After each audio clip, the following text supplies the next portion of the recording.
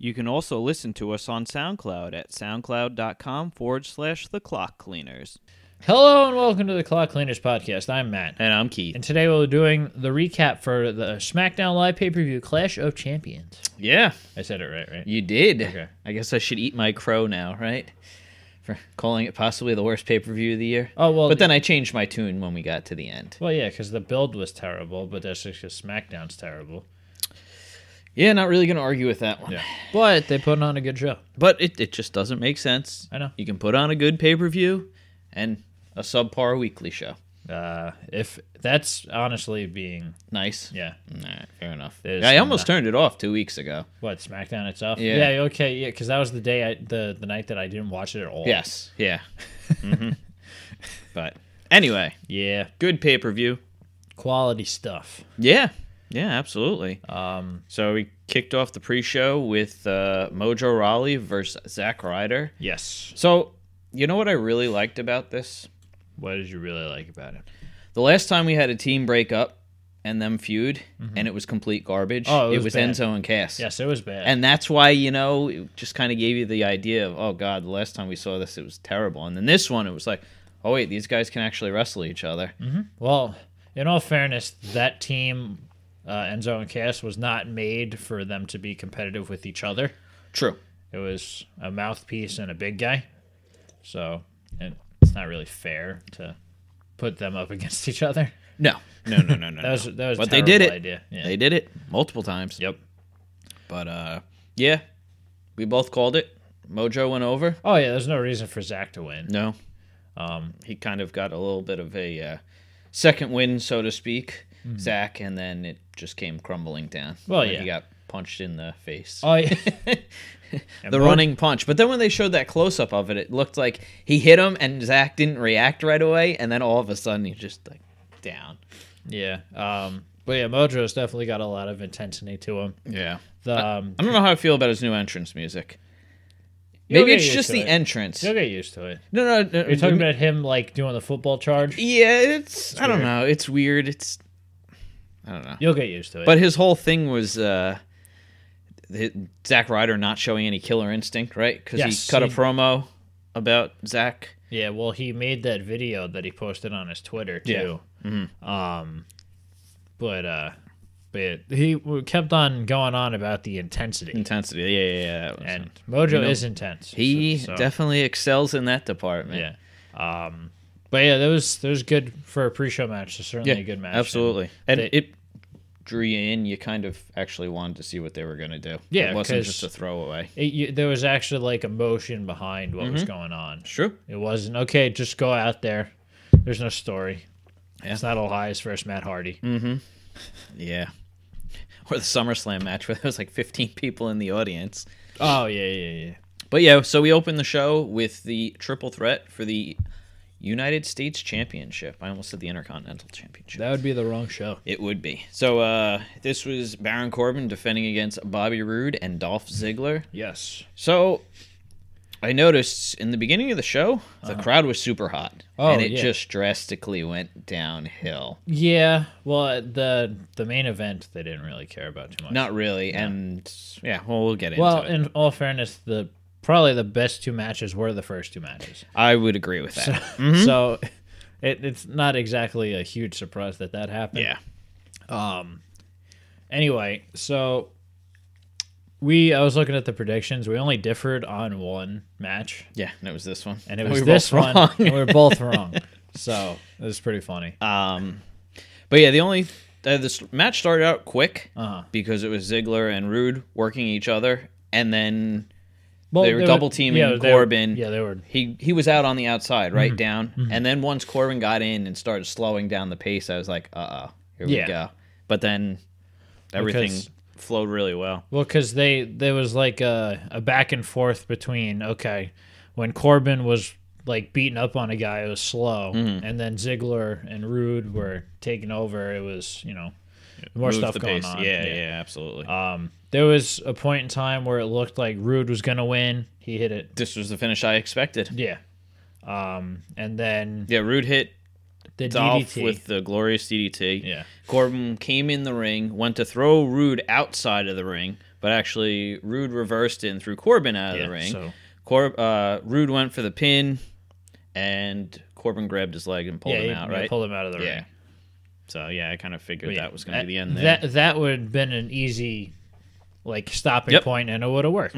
Also, technically, Corbin throwing Rude out and taking the pin himself would have made complete sense. While it would have been something that we've seen a lot recently, it would have worked. Yeah. That's fine. But what ended up actually happening was that Corbin got back into the ring and tried to hit an end of days on Rude. And while he's in the middle of setting him up before it, Dolph hits a zigzag on Corbin and pins him. That was cool. It was a cool spot, yeah. Because you could, if you weren't really paying attention, you didn't know exactly what was going on. Because I kind of was distracted by something. And then I saw it happen, but I didn't know what was happening. Can't process it. Yeah, so I'm like, who did what? And then they showed the replay. Yeah. And the crowd went crazy. Yeah, it was weird. It was good because I was surprised. Oh, absolutely. I was like, holy crap, they made Ziggler win. Yeah, which was surprising. Well, yes, and then when you think about it, maybe he does need a reason to stick around. It's true. So, and unless he's a transitional champion and they actually keep it on for a little while and have him defend it on Corbin. He had one defense? Yeah, I think so. Because he wanted a Hell in a Cell.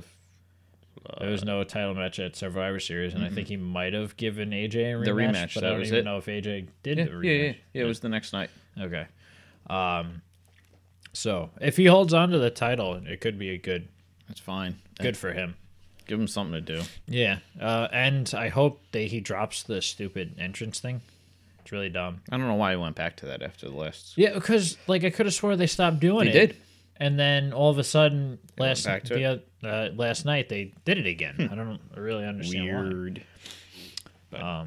Yep. So up next we have the first of unfortunately many backstage segments. Yeah, gotta fill time somehow. This one's weird because Daniel Bryan's in the back, and one of the producers or whatever brought him a referee shirt. It's like, this won't fit. Am I twice the size? And then you see Shane walk up, and he's got the My stupid... shirt fits. Yeah, it's obviously a size too small. Oh, yeah, of course. And then you see his stupid buttons, the white and the black, and I was just like, oh, that's terrible. And then I realized they replayed when he was the ref at SummerSlam, and I was like, oh, it was the same thing. Oh, yeah, it was just as a different... Yeah, because it said Clash Champions on the back. But what they should have done is had him wear the ref shirts like the real ones when he was younger. Right. Because then he looked like a nerd. Nerd. Yep. Anyway, Shane comes over and he wants to make it clear that he's the one in charge. Yes, even though that they're both referees, he's going to be taking care of everything. And then Daniel Bryan goes on and says that the reason why I made myself one of the referees is because I'm not sure of your motives, and I'm not sure that you can, put on a fair match. Yeah. And then Shane gets a little upset. He gets butthurt and leaves. Yeah. Then we have a Corbin interview. It was Dasha, right? I believe. Yes. And then she asked him about him squandering his opportunities. He was not very happy. I didn't squander anything. I got cheated. Yep. Then he took a garbage can and threw it at the door. Yep. And walked away. And that brought us to the second match. It's not really a fatal. I guess it was a fatal four-way. Tag team match. That's exactly what it was. Yeah, but it was a little different than your typical one. Why? I guess because you had 4 men in the ring at all times. Yeah, but it was still a fatal four teams, fine. That's the exact definition. Yeah. Anyway. Should have been a fatal four-way tornado tag. It would have made a lot more sense, but it would have been... It didn't matter. It was chaotic throughout the whole thing. I was going to say, it would have been more chaotic if they did that. Yeah. So we got to hear... the 12 Days of Rusev again. In its entirety. Yes. And then, unlike Elias, when Aiden English asked if they want an encore, everybody was super excited. The reaction that Rusev got was insane. Fantastic. And he was so happy, too. Oh, my... Yeah. It's not very often that heels get face, reactions. Not to that extent. No, I do not remember the last time anybody got that kind of actual... Because it was not, pumped up kind of loud. It was like loud, legitimately like echoing throughout the building loud. And it was nuts. It was.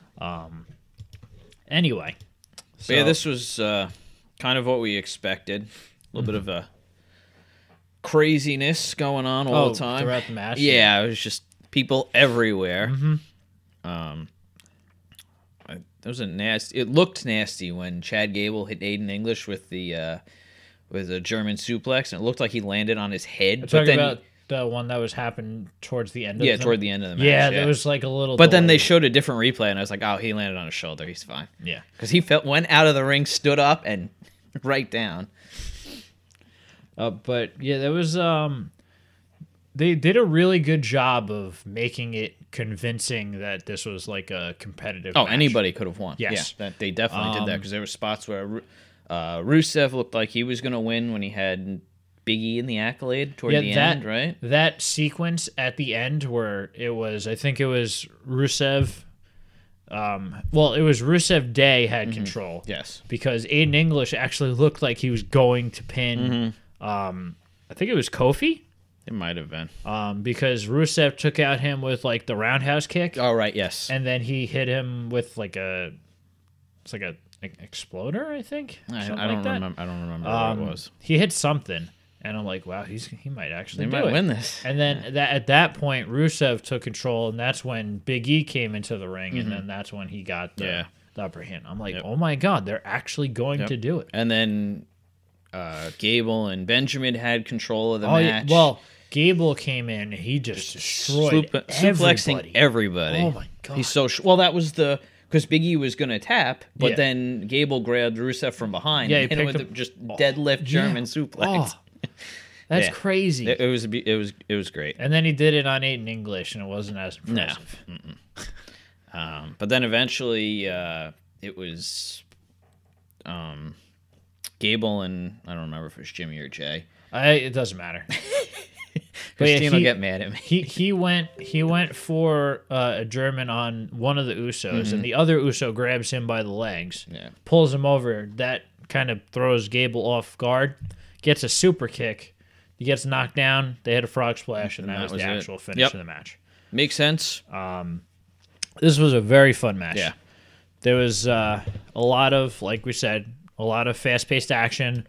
You never knew what was going to happen, or you didn't know exactly what was going to happen. I honestly thought that Rusev could have won, and then it was maybe Gable and Benjamin. Well, that's the thing. They've kind of changed the way they've built up matches, because a lot of times in the past, like it just felt like you knew when the end was going to happen.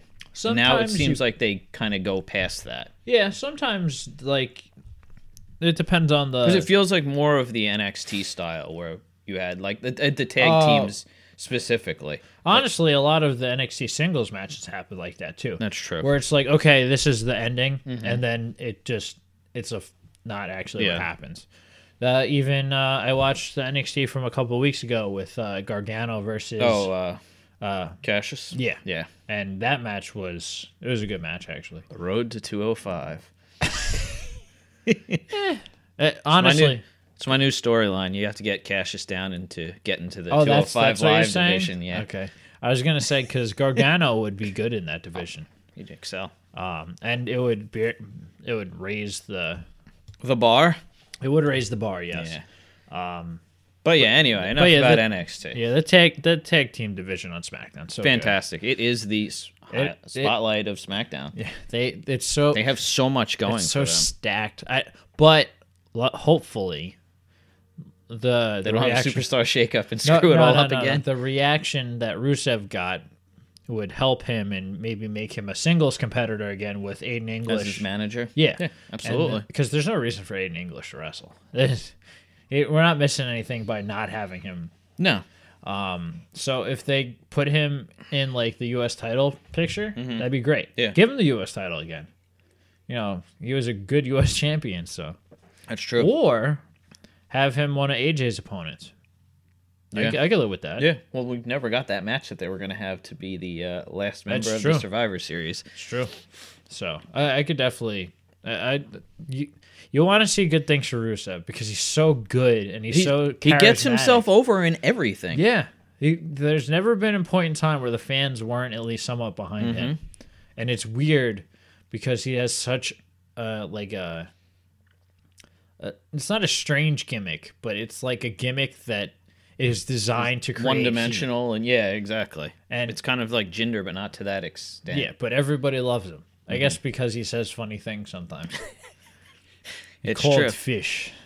Well, yeah. I mean, you threw him with the New Day, and that helped. Yeah, there's just good stuff. Yeah.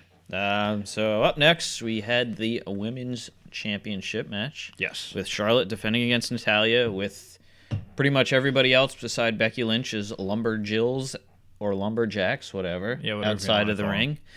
Crowd couldn't give two hoots. Yes. Yeah. Well, this was a mess. This match was a bad excuse to have all the women. Yeah. On the show. It doesn't make any sense. You had said it earlier. It should have just been a 6-woman tag match plus the title match. If you want to create, which they didn't do, by the way, they created no future storylines. This was nothing got accomplished. Literally nothing except for Natalya at the end. Yeah, but that's not accomplishing anything. That's just kind of confusing. Because we'll hopefully find out on Tuesday what the hell that was about. Yeah, because it was, well, I will get through the match first. But because it was basically the story of let's knock the other person out of the ring so the Lumberjacks can beat him up. Yeah, and they pretty much just targeted Charlotte, and then they threw Natalya back in. And, well, the one time she went out by Naomi took advantage. Yeah. But it was stupid because you would have Charlotte go out on one side, and then all 6 women attack her, and the camera pans over, and you just see Naomi just standing there. And it's just like, well, I get it. You're not going to go 1-on-6, but yeah, you're also not on my side. Right. I don't leave my side. Yeah, it was just weird. But what was it?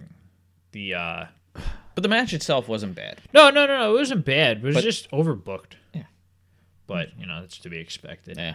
This match and the other tag match coming up later on. So, but it didn't make any sense to do it like that. You know what I mean? Like, I get it. You want to create an aura of, I don't know, dominance with the Riot Squad. Yeah.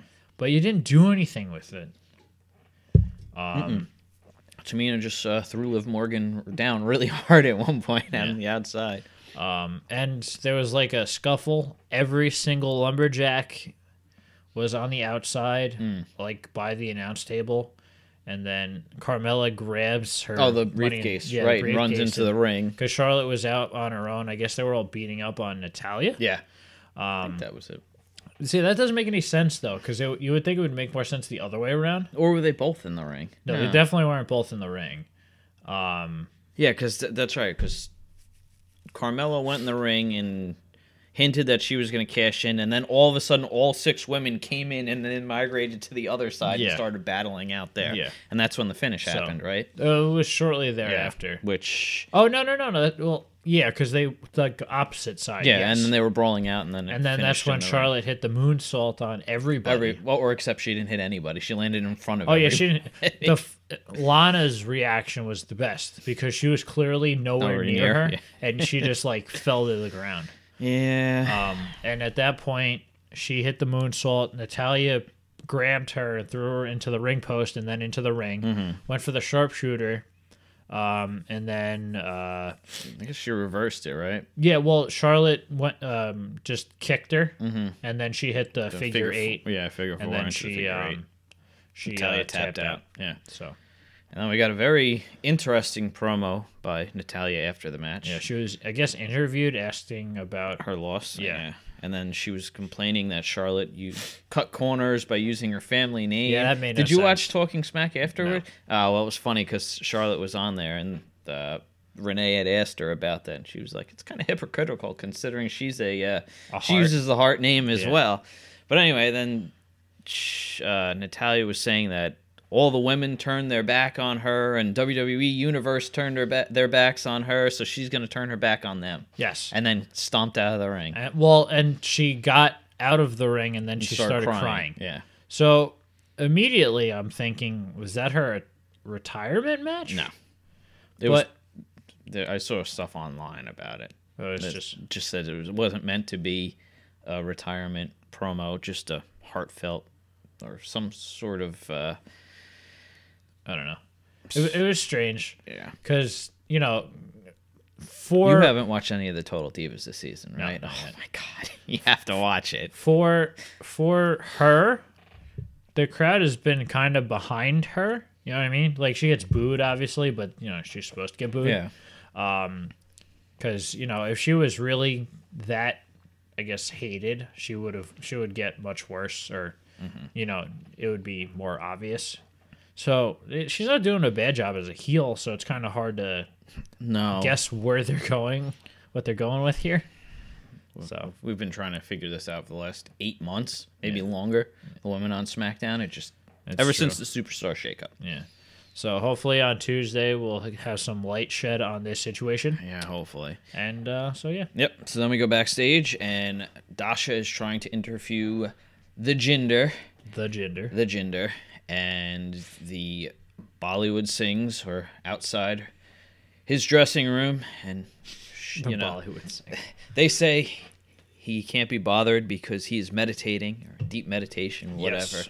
But they say that he's going to have no problems tonight, that he doesn't even need their help. And then Dasha asks, so you guys aren't going to be at ringside? Or whatever she said. Yeah. And they said, I don't remember what they said, but they're said, like, we'll see. Yeah, we'll see. You'll just have to watch and see. That's what they said. Yes. Which is dumb, but whatever. Yeah.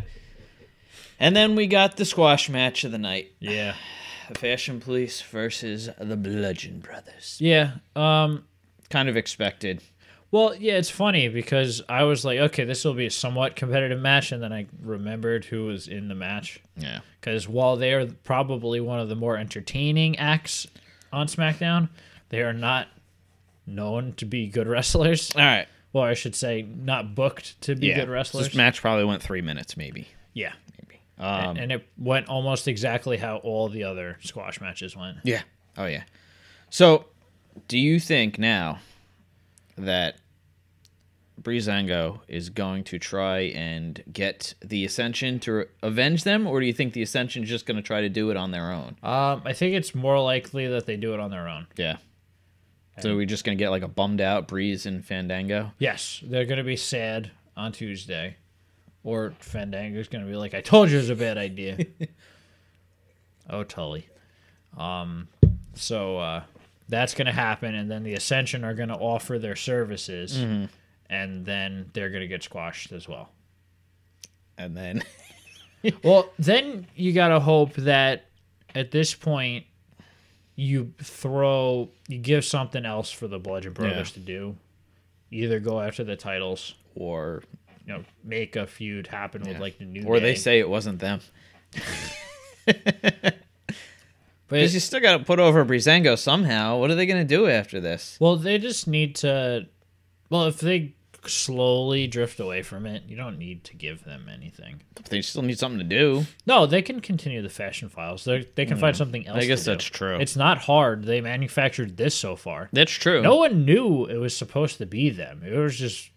Yeah. Yeah, I mean, there was tons of different things they could have done. And they did this for like 6 months. Yeah, that's true. It's a long time. Mm-hmm.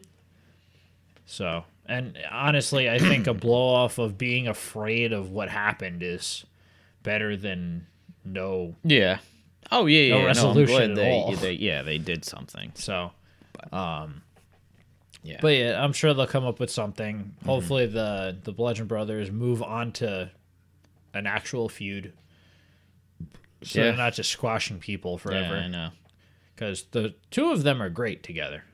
They really never should have stopped being a tag team. The only problem is they've gotten down the squash matches now where you're going to be able to string together a full match and still make them look dominant.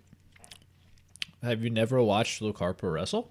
Oh, I have. He's very good. I know. But Eric Rowan is not bad either. No, Eric Rowan is just not a good character. I know. But you have 4 high-quality teams on SmackDown that you don't want to make them look bad. Here's what you do. Take Rusev out of the tag division. Have them feud with the New Day. Yeah. Give Shelton Benjamin and Chad Gable to the Usos. Mm-hmm. Have them go over. And then, and figure something out for the Bludgeon Brothers. We'll see. You absolutely could do the New Day against the Bludgeon Oh, Brothers absolutely. for a long time. Yeah, that's true. They could get away with it. And they will if they chose to do that. Well, let's see. That'll be the WrestleMania. This is our problem. They have something to build on, and who knows if they're going to do anything with it. Well, it's true. Because, the SmackDown could just shut down completely starting on Tuesday. Who the hell knows? We still have another month before the next pay-per-view, so we're just going to play a recap show from the last year. Oh, man. So we go backstage, and Dasha is interviewing Kevin Owens and Sami Zayn. Asking about Shane's motives. Yeah. And they say that, well, Daniel Bryan's on our side because, he's going to make sure it's a fair fight tonight. Mm-hmm. And then she asks them about what happens if they lose. And it's, because their jobs are on the line. That's a great reaction. And then they were just like, oh, how could you ask that? Like, they didn't say anything, but they just had the face like, how could you ask that question? Yep. They looked at her in disgust, and then they walked away. It was good. Yeah. It was funny. Yeah. So that brought us to the tag match with Shinsuke Nakamura and Randy Orton versus Sami Zayn, Kevin Owens, and Daniel Bryan, and Shane McMahon is the referee. Want to hear something funny? Huh. I kind of wish this was the main event. It would have been the way it ended. It would have been a good way to end the show. It's true. I would have been fine with it. It didn't matter. Yeah, because it's the most relevant storyline right now. So, are they trying to turn Shane into Stephanie? I don't know. Because they're really doing a really muddy job of the story. And especially the endings. The fans are like, I don't know who we're supposed to chant for. Yeah. Well, obviously the answer is Daniel Bryan because he's on the heel side. No, I know, but the heel side is the side that's the good side now, apparently. It's so dumb. Yeah, it really doesn't make any sense. Because Shinsuke is getting dragged down to the bad guy side because Orton obviously is working as a heel, but he's technically the face. Yeah. It's the weirdest thing.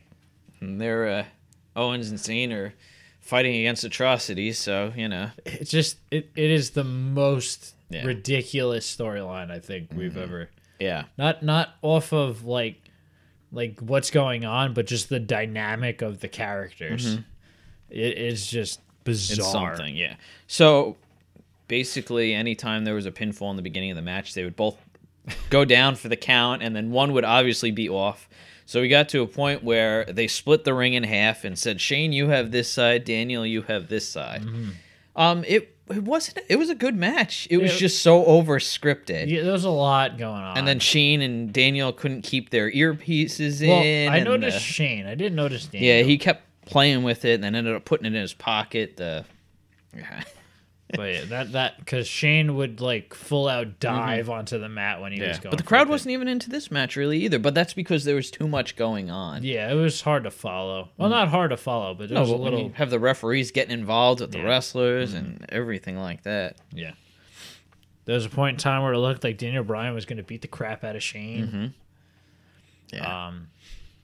So yeah, I guess it was a mess. The match was pretty much low key, and then we went to the outside, right? And Owens hit Shinsuke with a frog splash onto the announce table. Well, yeah. First they did a back suplex onto the Oh, that's right. Yes. Table, and then Sami Zayn's holding him onto the table, and Owens uses his belly on him. And at this point, is this when Sami was in the ring with Orton, and Orton hits the RKO? Yes.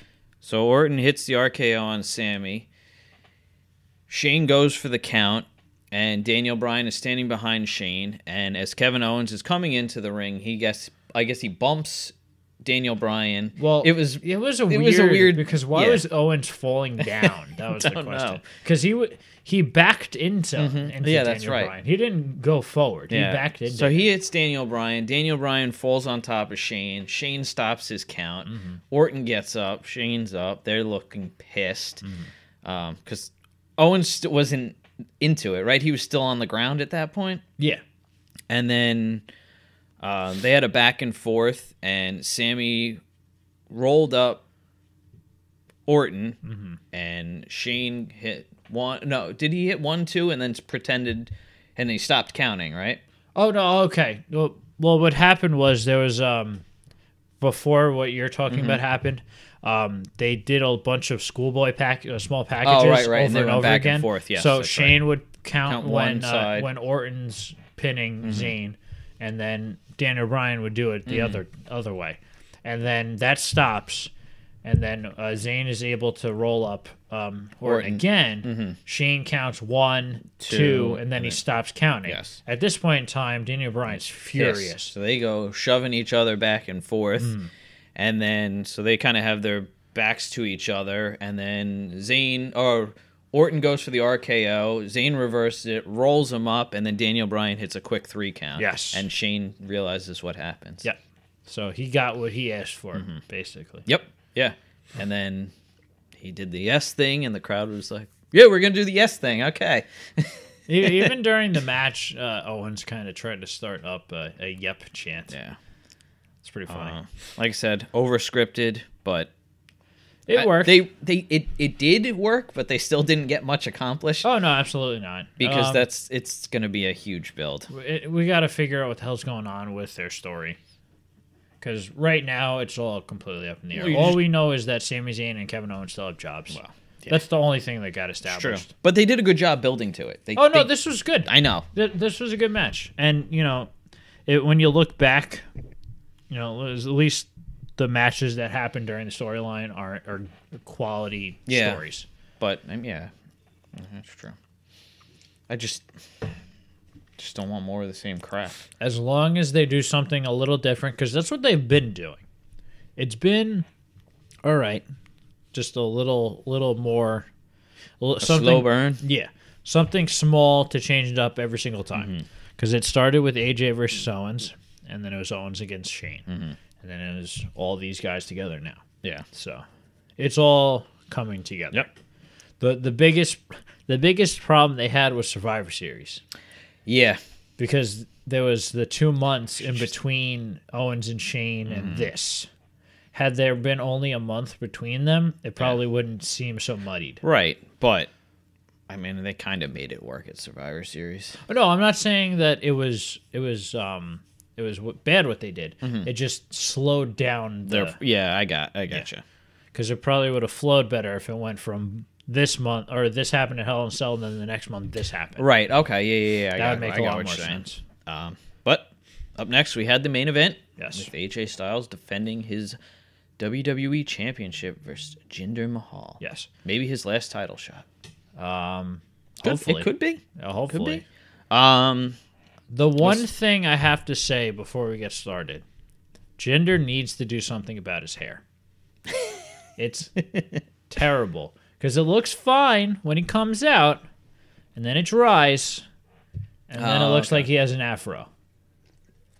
And it just looks so weird. Yeah. Because it takes his, threatening physique and appearance and just makes him look like a clown. A little bit. So, and that's all I have to say. That's it? Yeah. That's all you have to add? That was the biggest thing I got out of that match last night. No. No, that's the biggest thing I've gotten out of Jinder over the last 6 months. I'm sorry. Well, AJ did what he does. He sold the hell out of anything that Jinder did. Jinder worked on the ribs the entire match, so it gave Jinder something to do. Yeah. He didn't look bad throughout the match. Well, also Jinder had his leg worked on too. Yes, in the beginning. That was a big part of the story. There was a few points in time where he kind of just randomly stumbled. It seemed a little forced. Yeah. But, no, I gotcha. But it was a good match. Yeah, it was decent for a Jinder match. I must say, there was no Brock versus AJ, but yeah. And the Singh brothers really didn't get involved too much. Just nice. 1 point. Yeah. Well, they would just grabbed at AJ's legs at one point or something like that. That's about it. Yeah. And then AJ went on the outside and hit a phenomenal forearm onto the guy, one of the Singhs, and then hit the other one with the Styles Clash. Yes. Jinder went for a Styles Clash. He did. And that was weird. Yep. And then AJ did try to hit one on him, but that wouldn't have worked. He's way too tall. His head would have been dragging on the mat. Yeah. So, and then Jinder hits the Colossus. Yep. AJ kicks out. I think he was the first one to kick out of the Colossus. It wasn't a pin right away, though. There was a couple seconds. It doesn't in between matter. it. No, but I mean, it doesn't make it as. At least they can say, "Oh, hey, he wasn't able to get the pin on right away." I don't think they would say that though. You know what I mean? I understand that being a case in the past. Mm-hmm. This situation, I think it's AJ kicked out of the class. Yeah. And then at that point, it's like, thank God. There was no doubt in my mind that Jinder was going to win. You mean lose? No, Jinder was going to win. You thought Jinder was going to win? No. There was no. Oh, yeah. That's. Oh, yeah, you're right. I'm like, you said it twice, so I'm starting to think that that's what you actually meant. No. Yeah. AJ was going to win. That's what I meant to say. Yeah. Well, obviously, that was the logical thing. But and then again, at Backlash, there was no reason why Orton should have lost. That's true. So, anyway, AJ ends up applying the calf crusher. Mm-hmm. Jinder looks like he's going to tap. He, snakes out of it, and then AJ is able to roll him back into it. Yep. And Well, you're starting to get close to the ropes. That's what it was. And that's when he rolled him back. And then he taps, and that was the match. That was it. Yep. There's a positive note at the end of the pay-per-view. I guess. Well, And Jinder won it. Survivor Series. That was just... That what the hell did they just book? Yeah. And then Hell in a Cell was Owens winning, so technically the good guy won. Mm-hmm. And then I don't remember what the pay-per-view before that was. Yeah. It's a long time ago. Yeah, I don't remember. No Mercy? There's No Mercy was Raw. Yeah. I don't remember. I don't either. Oh, well. Because that was their October pay-per-view. Yeah. Hell in a Cell was their October pay-per-view. Was SmackDown's.